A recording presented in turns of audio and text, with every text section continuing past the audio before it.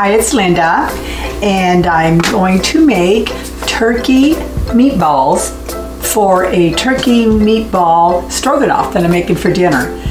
And so I don't have to repeat my recipes over and over again because I like turkey meatballs, but in other recipes. So I'm going to, I'll combine all of it together for one for the turkey meatball stroganoff, but I'm going to do a separate one to show you just how to make just regular turkey meatballs, and then you could add whatever flavorings you want, whatever sauces you want for other recipes. So I hope this helps. Okay, we're going to get started here with 16 ounces of ground turkey, and try to get the 99% fat free, so it's 0 points.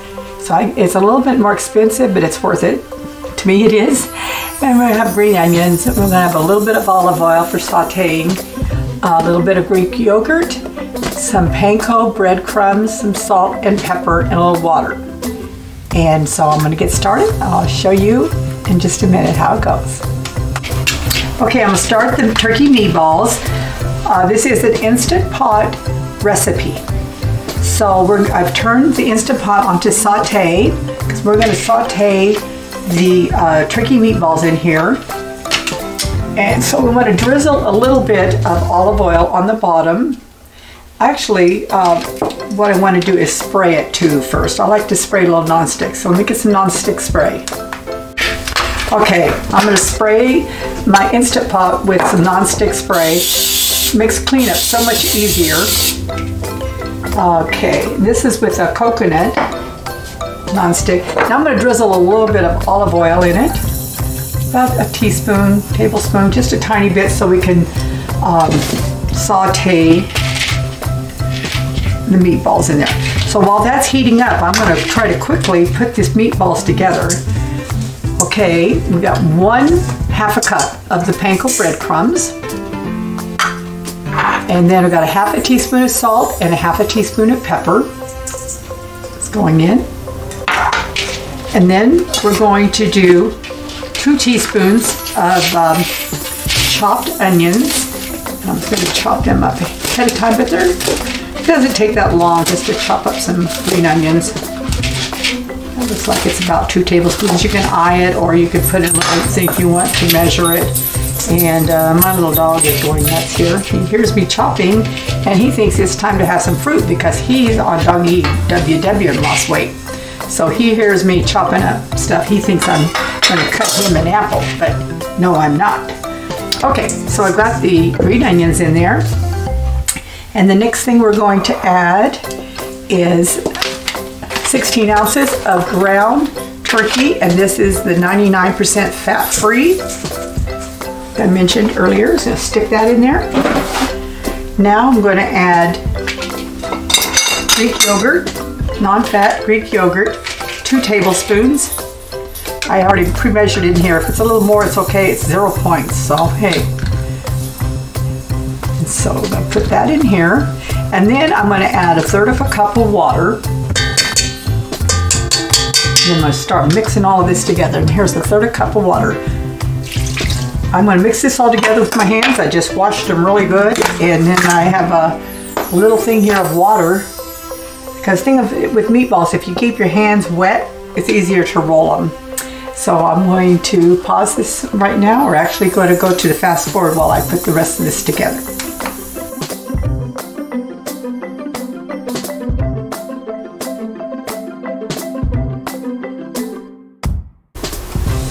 Okay, I've got it all mixed together. That's what it looks like. Now I'm going to roll like 1 to 2 inch size balls, little balls. And I'm going to set them aside here, and then they're going to go in the Instant Pot. So I'm going to fast forward while I roll.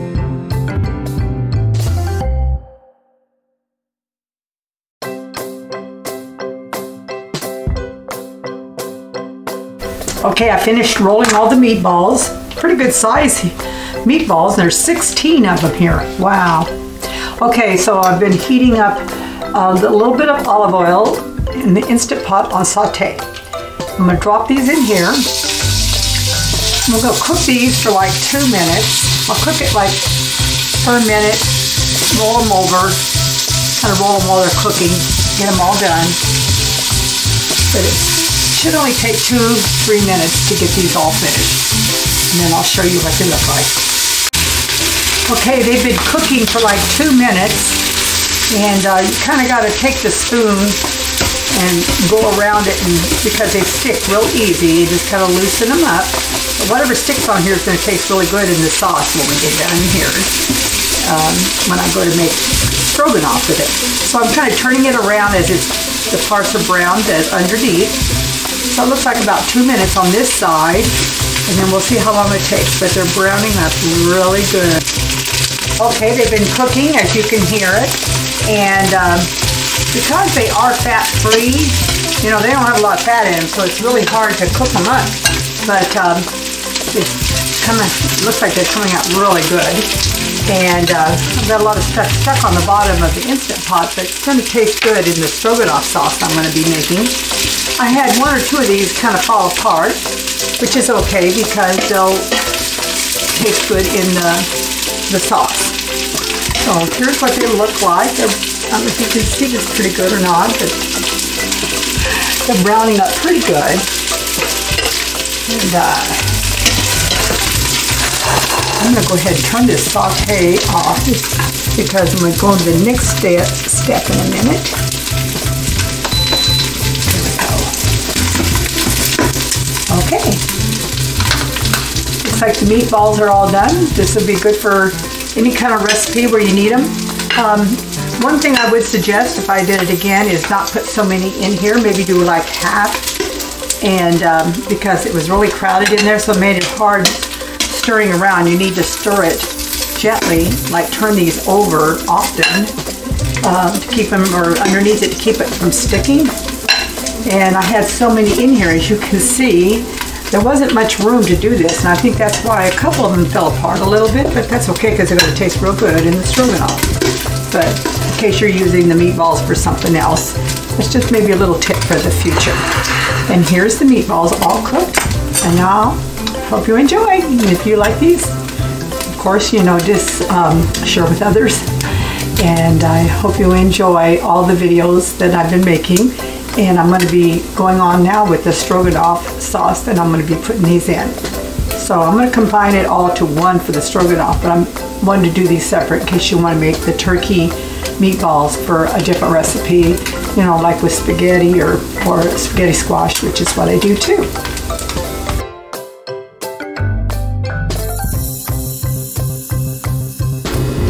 Okay, now I'm going to make the stroganoff sauce. Oh, my Instant Pot's coming on. I want it to come on to saute because I'm going to saute the onions and the mushrooms. So the ingredients in this is going to be, you know, Greek yogurt, some minced garlic. This is the beef broth. We're going to use like a half of an onion. Some I can't believe it's not butter light. Some chopped mushrooms and salt and pepper.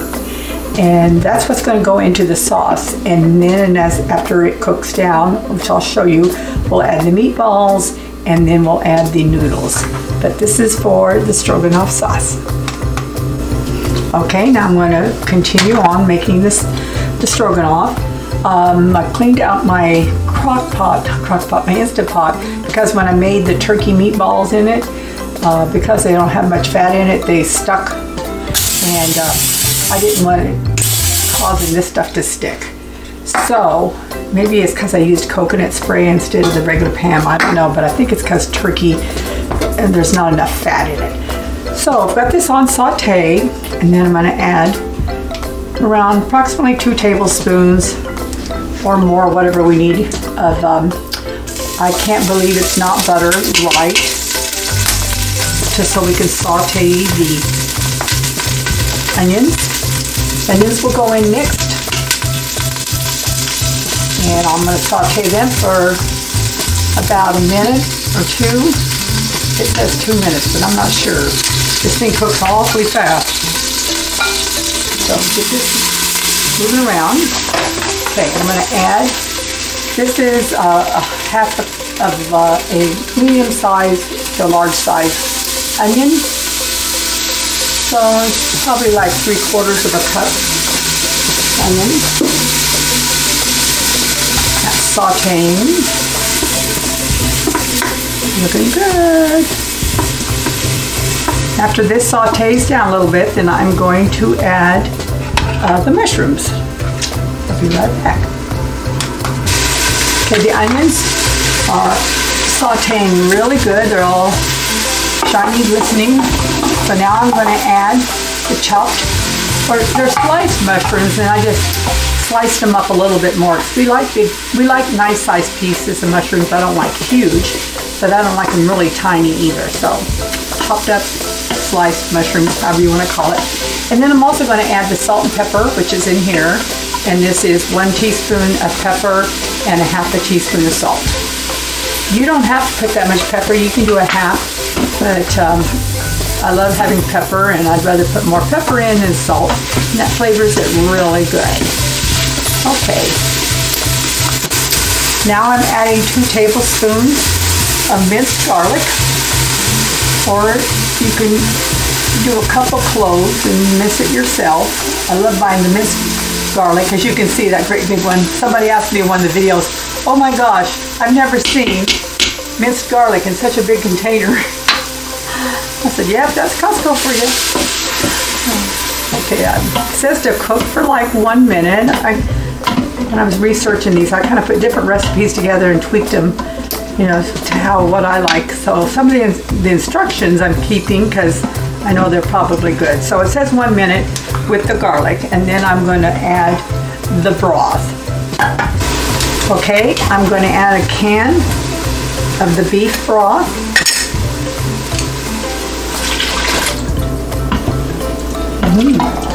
Smelling good. And now I'm going to, I think it says, do I cook it for 1 more minute? I'm going to cancel it now, and I'm going to put the lid on it. Okay, put the lid on the Instant Pot. Got it set here in the middle on pressure, and now it says to set it manually for 15 minutes. So we're going to go manual, and I'm just showing you this. I know some people are new to the Instant Pot, so go 15. And now it's going to cook. It'll come to pressure. Probably takes, between 5 minutes or so for the pressure to build. And then it'll be 15 minutes of cooking. And then we'll do a quick release and add the meatballs. We add the Greek yogurt. And then the meatballs and the noodles. It's coming together. Yummy. Okay, I said I'm going to cook this on pressure for 15 minutes. And the recipe I was copying this from and tweaking, you know, I had a couple different ones. The reason it called for 15 minutes because it had steak strips in it. And that, I was wondering, why would I want to cook just this juice for 15 minutes? But it was because that would cook the steak strips. So I'm only cooking this for 5 instead. Actually, I think it went a little over. It only took 3 minutes to come to pressure, and then cook it like 3 to 5 minutes on pressure. Now I know some of you are new to an Instant Pot and you're kind of a little scared of it. I'm going to cancel this right now. I'm going to turn this off, and I'm going to do a quick release. I'm going to show you this just real quick, and then I'll go off so everybody doesn't have to hear it hiss. But it's just take a wooden spoon and then just hit it and let it, the pressure go down to the little red thing, the little red pressure button drops, and then you can open it. I'll let you know how long it takes. Okay. And here we go. There goes the pressure. Let you know how long it takes. Okay, it took less than a minute, maybe about 1 minute, for the pressure to go down by a quick release. The little red button's down, so now I can open it very carefully. You want to open it away from you when you open it, so the steam can kind of release. Unless you want to get a nice sauna in there. Okay, and I'll be right back.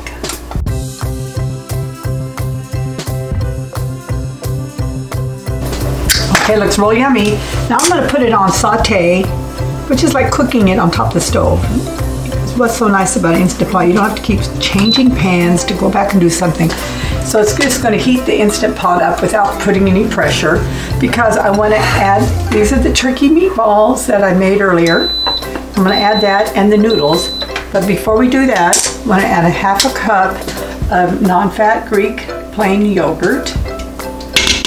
Do this, put it right here in with the hot. This aside. I'm going to stir this together, and it's cooking. Now it's giving it a creamy look that I wanted. I'm going to make a nice salad to go with this tonight. It's only 4 points for the turkey meatballs with the noodles, and that's with the sauce, so pretty good. And we can have a salad with it. So it's cooking up. Right back. Okay, I'm going to thicken it up just a little bit. That's why I had this out, just in case, because I like it a little more thicker, and probably a little bit more, add a little more almond milk with it, just to give it the more saucy, because it might be okay, it just doesn't look like too much to me. And this is 0 points, so it's not going to affect the recipe. You want to make sure anytime you use cornstarch that you mix it in cold liquid, usually cold water. So I'm like a heaping teaspoon here. And it dissolves pretty good. You don't ever want to put it in with hot, because then it'll clump all over and it'll ruin your dish. So you want to mix this here as soon as I get this all mixed together. Okay, it's all done. Our dinner's ready. I made a little salad first. We always like to have a nice salad to go with our dinners as much as possible. One other thing I added on the recipe, whenever I made stroganoff before, most of your stroganoff recipes call for a little bit of nutmeg. So I added a half a teaspoon of nutmeg. I will put this in the recipe, which will be located below the description of the video. So now I'm just going to serve it. And here's the noodles. Look how good those turned out. Really hearty. The noodles are 2 points. I'm afraid this is going to be too much food, so we'll see.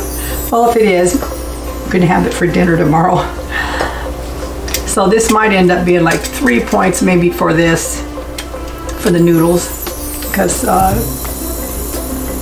anyway, there's the noodles. Keep them all real. And now I'm going to spoon the stroganoff, the meatballs. Oh my gosh, I'll just do one so you can see it, and then I'll go on. Here's the meatballs, and it made 16 of them. This is only 2 points for the meatballs and with the stroganoff sauce. So this whole dish is like 5 points, probably at the most. And this is what it looks like. I'm going to go ahead and dish my husband's, and I'll come back and I'll say a few final words.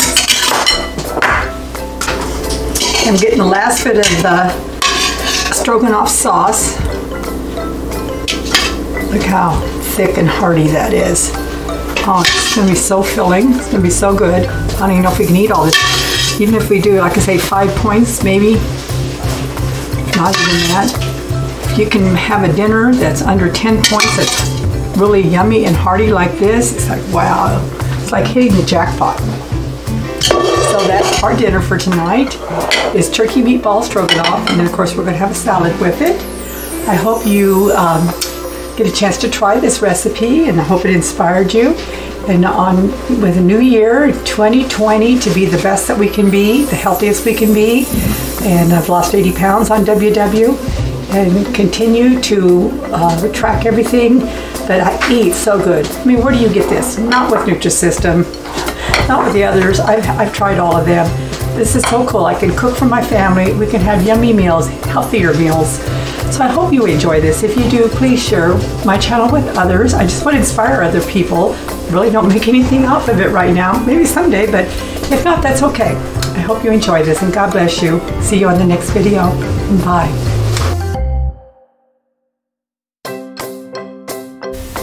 Hi, it's Linda. I'm going to make some homemade noodles. I've made this before for another recipe, and now I'm going to do another different kind of recipe today. And so I thought, you know what, I should just do one separate video on how to make homemade noodles that are only 2 points per serving, and they're really good. My mom used to make homemade noodles, so it brings back so many memories. These taste so good, and the points are so much less than what you buy in the store, and they're really not that hard to make.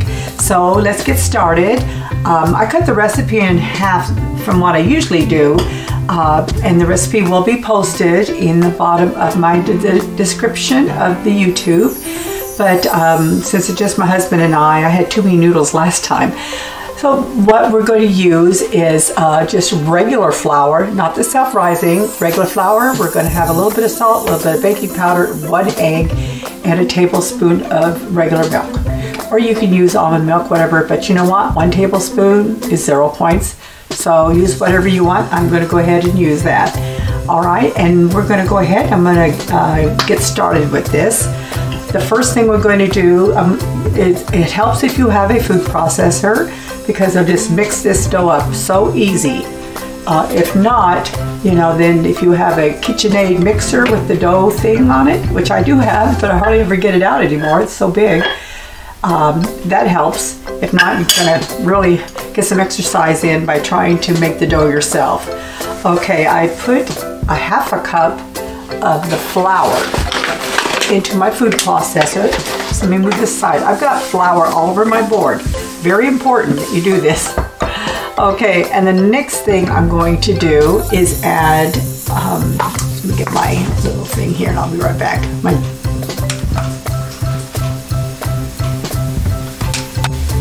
Okay, I just had to look at my recipe again since I cut it in half. I don't want to give you the wrong ingredients. So we're going to do 1/4 of a teaspoon of baking powder, not baking soda, but baking powder. We're going to do 1/2 teaspoon of salt. Just let me get this. I should have opened this, but 1/2 teaspoon of salt. Okay. We've got all of that in there. It's because you always want to mix your, kind of mix your dry ingredients a little bit first. Just kind of get that mixed in. Now we're going to add 1 egg.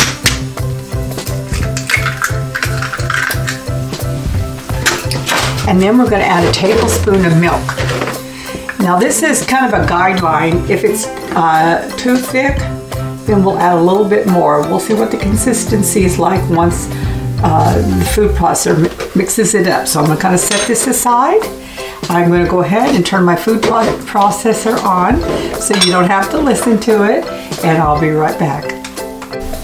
Okay, I just finished using the food processor. I turned it on about 15-20 seconds, then I stopped it, scraped the sides down a little bit in the corners to get all the particles, and then I pulsed it, turned it on for about 30 more seconds just to get every bit out.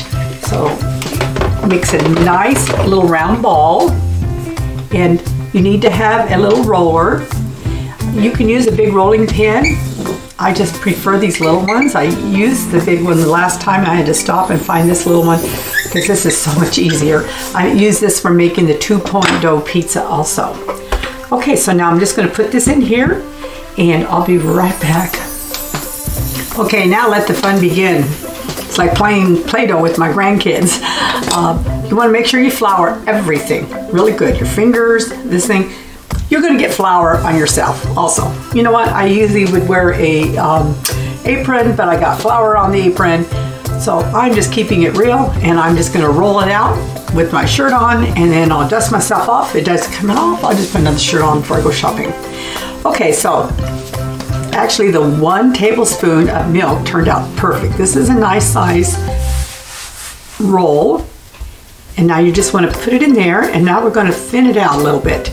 So I think I'll pause it and do it fast forward.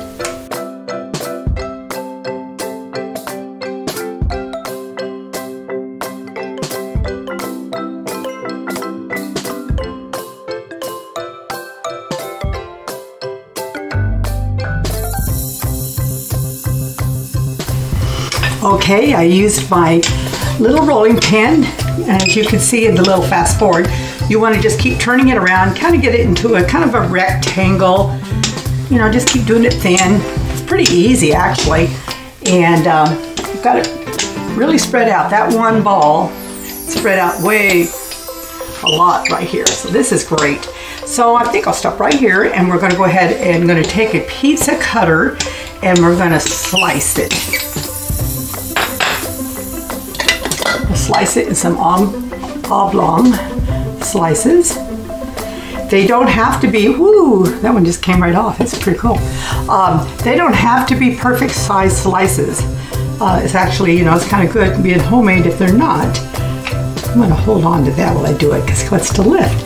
My mama's never was, the perfect sizes. That's one of the things I really like about this. You can really tell they're homemade. And so I do a baby about a 1/2 inch, 3/4 of an inch wide. You could do them thicker or thinner. I like them a little bit thicker. You've got to remember when you cook them, they're going to swell up a little bit. So don't get them too thick. And like I said, this is only going to be 2 points per serving. And so I'm going to continue cutting this down this way. And then when I get done, I'm going to cut it the other way. Actually, I'm almost done. So I'm just going to keep you in suspense right now while I finish this. And I'm sure I got more flour on me. Wouldn't even be surprised if it's on the floor, but it's okay. All right, so now I've got this. Now I'm gonna cut it this way. Depending upon how long you like your noodles. I like mine about like this so they cook in good. So probably about 3 inches. I'm gonna just go like that. Another one. And some maybe a little bit longer. And then what you're gonna do, these will need to dry. One recipe says you can use them right away. Others say let them dry on the mat for like 2 hours. And my mama always used to do that, so I like to kind of follow that. Just kind of pull these apart. My mama used to have a whole bunch and she'd make them and then she'd cover it with a little towel, little kitchen towel, and we'd sneak in there and we'd grab little pieces off the edge and eat them. They're so good. Doing this kind of brings back some sweet memories. My mama's in heaven. I miss her a lot, but there's still a lot of things about her that I carry on. And so you're going to pull these all apart and I'll show you what it looks like in a second.